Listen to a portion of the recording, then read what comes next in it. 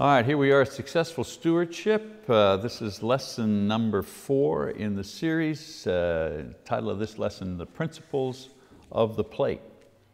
Well, this is the 4th and final lesson in our series on the subject of stewardship.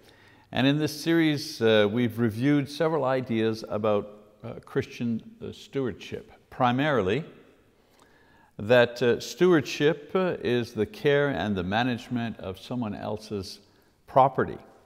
In our case, as Christians, we're responsible for managing and distributing the wealth that God gives to us. And so in lesson number 1, we talked about motivation. What is it that motivates our giving as good stewards? We said, well, it certainly is not guilt or pride or anything like that, but we are motivated by the Holy Spirit in our stewardship efforts. In the second lesson, we talked about not motivation, but we studied tithing, the Old Testament method of giving. And we also reviewed the New Testament about how we should give as Christians. The third lesson, we talked about stewardship. I showed you a plan for good stewardship, and how we could become good stewards not only in our giving, but in all of our responsibilities regarding the management of our affairs as Christians, how we should think and act and how we should feel if we wish to be good stewards. In this last lesson, I'd like to go over fundamental principles about giving that transcend culture and time. These are truths about giving that are valid at all times, and I call these truths the principles of the plate. And when I talk about the plate, of course, I'm talking about the collection plate. So principles of the plate. Let's just get right into those at the beginning of our lesson here today. Plate principle number 1 is this: the more you give, the more you get. The more you give, the more you get. This is a timeless principle. The more you give, the more you get. The Bible is filled with the basic principles that guide our lives, that are true in whatever generation we're in, whatever culture we're in. And one of these is the principle of increased return. You cannot outgive God, impossible. In Malachi, the prophet Malachi, in Malachi's day, the people had forgotten this idea, and they were cutting back on their giving, and they were offering inferior sacrifices. And God reminded them that they were just robbing themselves of potential blessings. They weren't robbing Him, they were robbing themselves. We read in Malachi chapter 3, verses 9 and 10, Malachi writes, "You are cursed with a curse, for you are robbing me, the whole nation of you. Bring the whole tithe into the storehouse, so that there may be food in my house. And test me now in this, says the Lord of hosts, if I will not open for you the windows of heaven and pour out for you a blessing until it overflows." Jesus, of course, reinforces this idea of increased return in a passage in Luke chapter 6, verse 38. He says, "Give, and it will be given to you. They will pour into your lap a good measure, pressed down, shaken together, and running over. For by your standard of measure, it will be measured to you in return." And so giving is an expression of faith. It says, I believe enough in what I don't see to give up some of what I do see. Some people think that the more you give, the more of the same that you get back. The more money you give, the more money you'll get back, or the more the more generous you are, the healthier you'll be, and so on and so forth. This is true to a certain extent.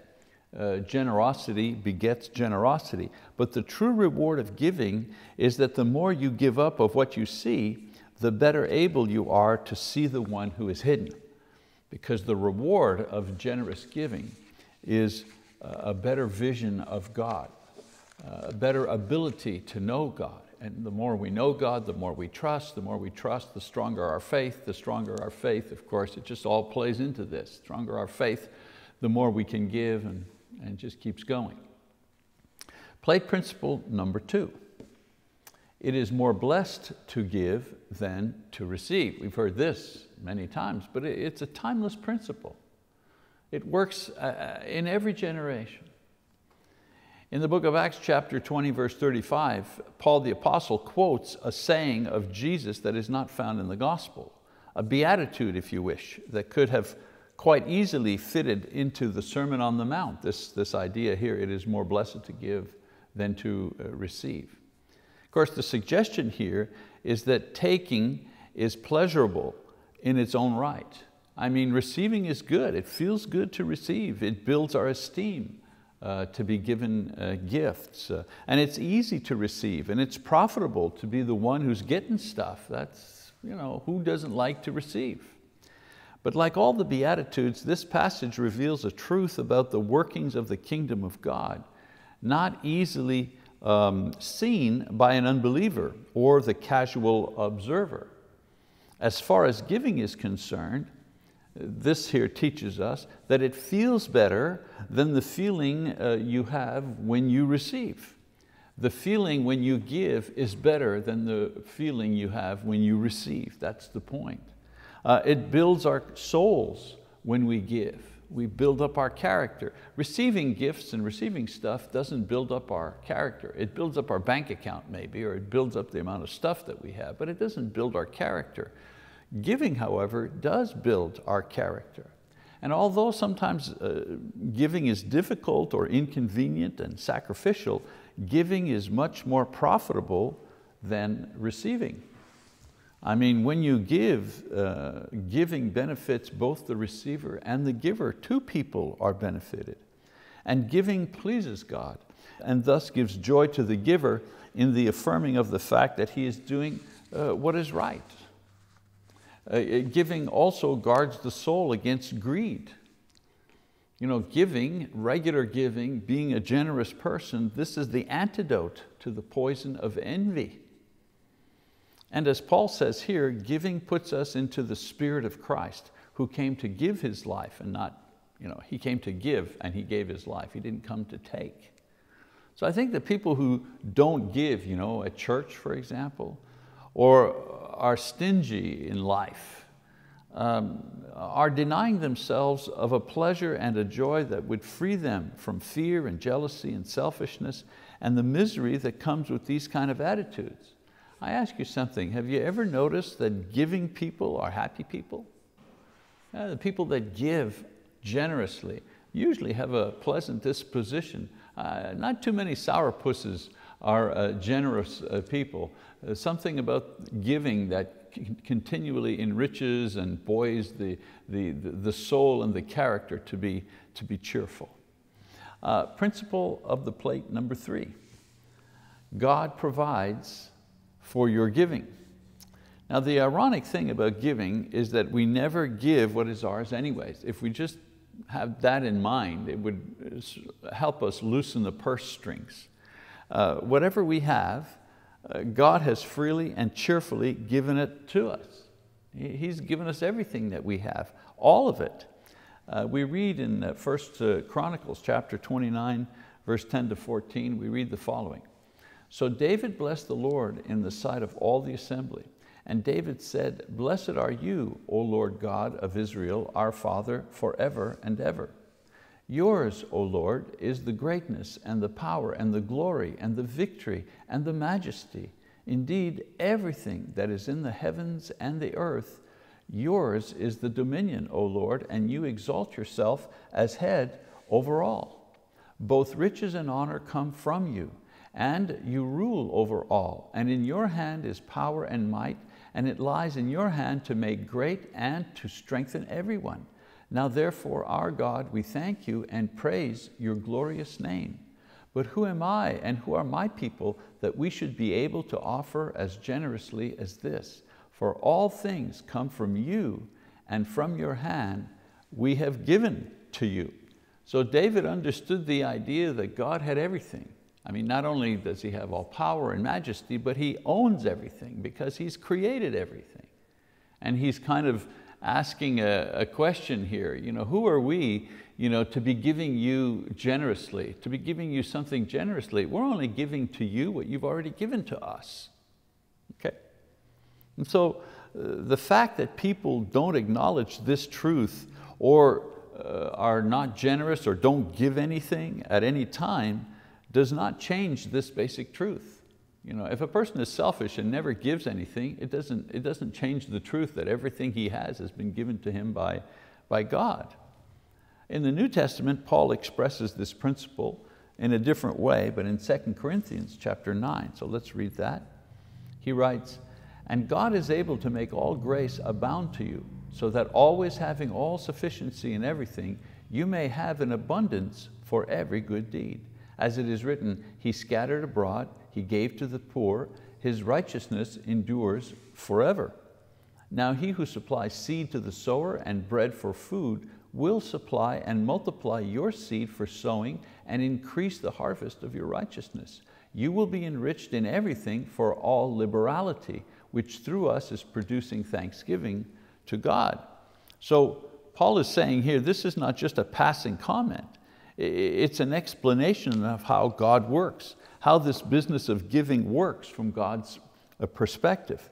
We need to pay attention on how the system operates that Paul is describing and which David was talking about. Well, the system works in the following way. We need to realize that God is able to provide everything. God is able to provide everything that we need, whether it's material goods or spiritual or emotional. He's the source for all things. Both writers declare this. Secondly, not only will God provide for your needs, He will also provide for your giving. That's the interesting thing about this passage. I think we can all understand the idea that God provides for us what we need, but Paul and David make the point that God even provides extra so that we have something to give, so that we can experience the joy of giving. God even provides for that experience in our life.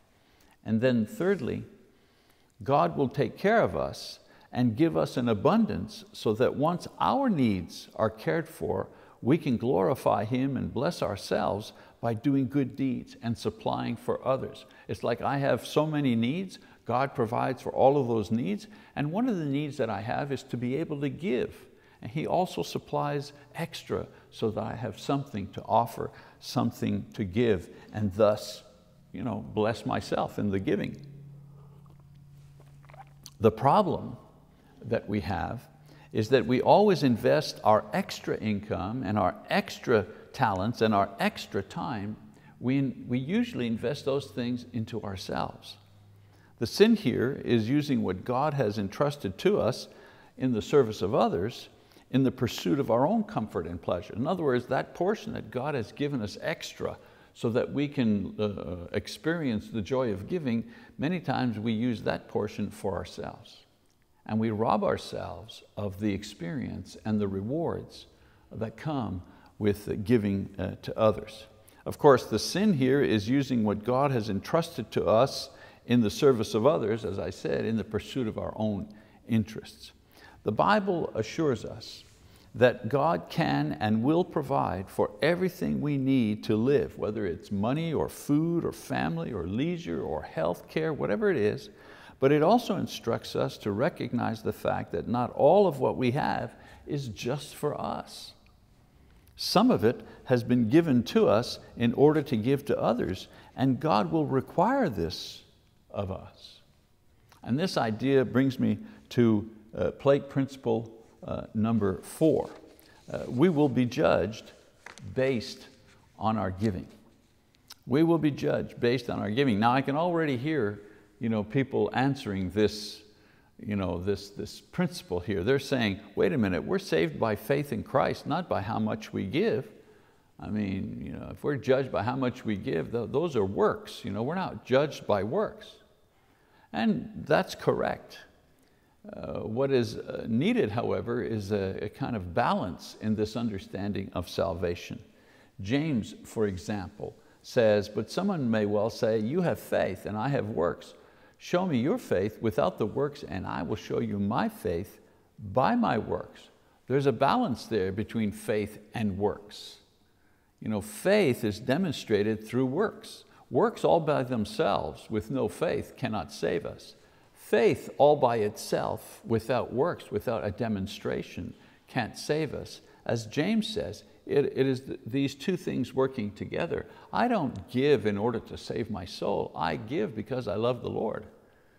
I give because it's a demonstration of my faith. My faith in Christ must be expressed somehow. And Jesus tells us that it is expressed or shown to be genuine in a variety of ways, not just giving. For example, in Mark chapter 16, Jesus says that if we believe, then we'll be baptized. Those who believe and are baptized will be saved. And so baptism is an expression of my faith. I'm baptized in order to demonstrate my faith, to express my faith in Jesus. In John 14:23, John says that Jesus says that if you love Him, you will obey His word. Well then, obedience, therefore, that also is an expression of faith. Right? When I make an effort to obey the Lord, why am I doing that? Well, I'm doing that to demonstrate that I believe. I believe, therefore I obey the Lord. I do my best to obey the Lord. In Matthew 25, verses 31 to 46, Jesus says that when He returns, the disciples He will take to heaven with Him are those who did what? Well, they fed the hungry, they clothed the naked, they visited the sick and the imprisoned.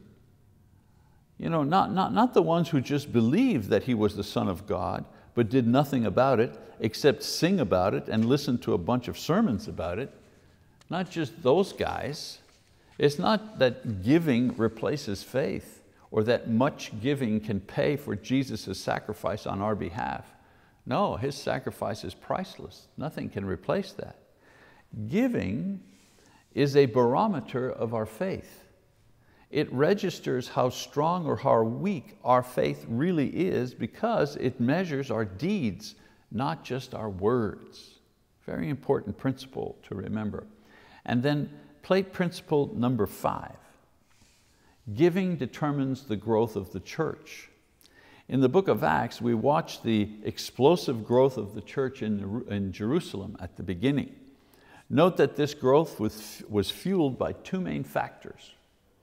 Number 1, the preaching and the miracles done by the apostles. And number 2, the tremendous generosity of the church. We read a couple of samples of this. In Acts 2, verses 43 to 45, we read, everyone, and here everyone means everyone in the church, everyone kept feeling a sense of awe, and many wonders and signs were taking place through the apostles. So there's the preaching and the miracles being done by the apostles. But note what Luke writes. He says, and all those who had believed were together and had all things in common. And they began selling their property and possessions and were sharing them with all as anyone might have need. So you have 3,000 people rather, who are baptized on the same day. Do you not think that among those 3,000 people, there are people who are poor, people who are sick? There are people who are widowed by themselves, who are alone, who are destitute, aside from people who are employed and people who are wealthy and people who are well married. Don't you think there were needs among those 3,000 people? And as the church continued to grow, pretty soon there were 5,000. Don't you think there were tremendous needs there? How do you think they took care of those needs? Well, it's, Luke writes here, people sold their possessions in order to get money, in order to, pay for the needs of the church. In Acts chapter 4, verse 32, we read, and the congregation of those who believed were of one heart and soul, and not one of them claimed that anything belonging to him was his own, but all things were common property to them. And with great power the apostles were giving testimony to the resurrection of the Lord Jesus. See, there's the preaching again. But note what else was going on. And abundant grace was upon them all, for there was not a needy person among them, for all who were owners of land or houses would sell them and bring the proceeds of the sales and lay them at the apostles' feet, and they would be distributed to each as any had need. Now Joseph, a Levite of Cyprian birth, who was also called Barnabas by the apostles, which translated means son of encouragement, and who owned a tract of land, sold it and brought the money and laid it at the apostles' feet. So it's pretty clear here what they were doing, right? They were selling their property and taking the money, and they were giving it to the apostles to take care of the needs of the church. So preaching The gospel, the miracles that the apostles were doing, but also tremendous giving and generosity by the congregation. In Acts chapter 6, verse 1, it says, "Now at this time, while the disciples were increasing in number, a complaint arose on the part of the Hellenistic Jews against the native Hebrews, because their widows were being overlooked in the daily serving of food." The point I want to make here is that we read about this in Acts chapter 6, about the widows being fed, and I want to read one more passage here, verse 7. It says, "The word of God kept on spreading, and the number of disciples continued to increase greatly in Jerusalem, and a great many of the priests were becoming obedient to the faith." So in Acts chapter 6, we read that the church kept growing, and one of the problems was they were distributing food to the widows on a daily basis. And some widows, it seemed, were being overlooked. The Hellenistic widows were the widows who were not native of Judea. They were individuals who were born elsewhere, but now were in Judea, and some felt that they were not being taken care of. The point I want to make is we read on in Acts chapter 6 that the apostles, the congregation selected and the apostles confirmed 7 men who would take care of the daily feeding of these widows. And we read about this all the time. We say, oh yeah, those were the first deacons, 7 men. But you stop and think for a moment, they required 7 men in order to manage the ministry of the feeding of the widows. Do you realize how many widows they must have had in order to require 7 men in order to feed them on a regular basis? Do you also imagine the amount of money or the amount of resources that it required in order to fund a program like that? So the point I want to make with all of this is that preaching, and they were preaching the gospel and doing miracles, but preaching without giving won't help the church to grow, because growth requires services, and services require resources. That's the point I'm trying to make. And giving without preaching won't do it either, because the word is what converts souls, not money. Okay? So what is needed is solid preaching yoked together with sacrificial giving in order to produce dynamic growth. Because dynamic preaching draws people to Christ. People are converted. But people who are converted, and as the church grows, then the needs grow. And when the needs grow, then the resources are required to take care of those needs. That's why I say Bible-based preaching plus dynamic giving, sacrificial giving, will produce dynamic growth. A very important principle in church growth teaching.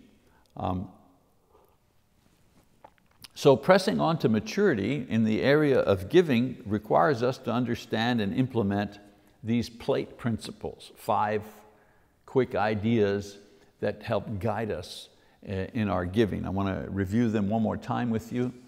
The more you give away, the greater your blessings from God. And the exhortation here is try it. Try to outgive God. Try it as an experiment for yourselves. Give more and watch what happens. See how God blesses you. See how your life changes if you make the decision to be a more giving person. Not just, oh, I'm going to increase $10 in the plate per week. Well, that's fine, that's good, but I'm saying try being a more generous person and see what happens. Principle number 2.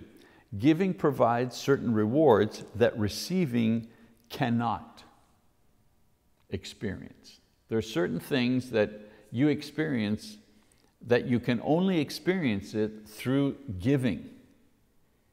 All the receiving in the world will not give you that experience.